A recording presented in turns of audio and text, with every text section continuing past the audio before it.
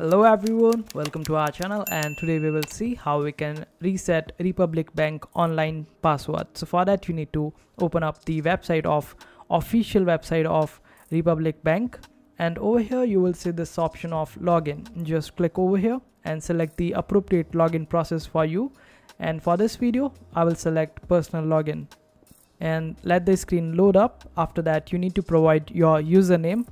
After providing your username, just click on next.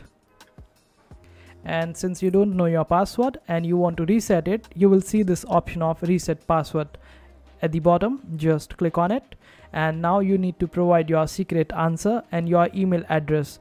If you don't know your secret question, just click on send it to me by email, and you would be able to receive the secret question on your email. Then you can just type the answer and email.